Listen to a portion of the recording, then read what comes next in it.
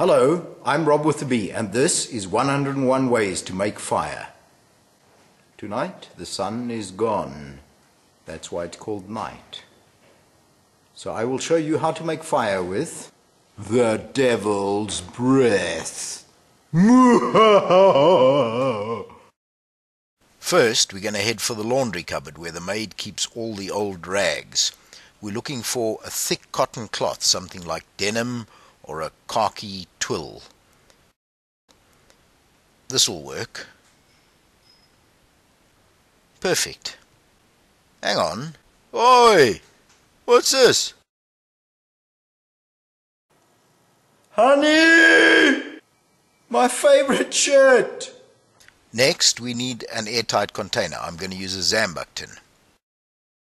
Like a naughty walrus, you're looking for a nice tight seal. Now we need to make a hole in the lid of the tin. You could use the awl of a Swiss Army knife. I'm going to use a nail and a hammer. Perfect.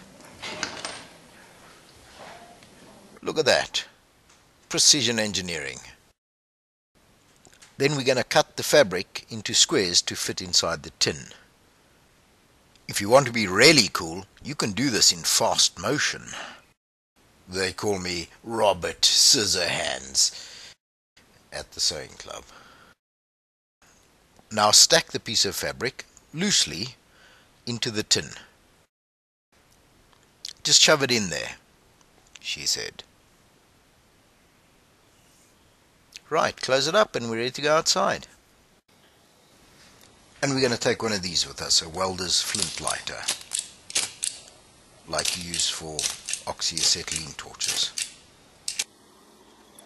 We're doing this outside because we're about to release a jet of noxious flammable gases.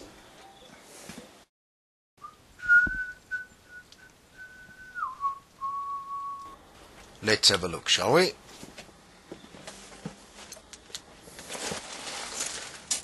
What's coming out right now is basically steam. It's not going to burn. It's not going to burn, Rob. We're going to need to wait another couple of minutes.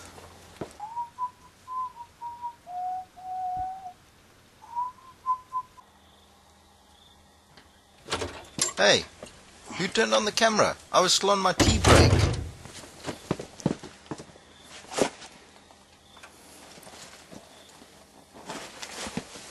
Okay, that's better.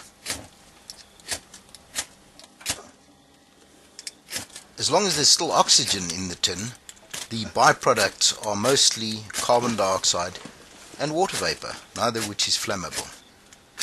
But we're almost there, I promise.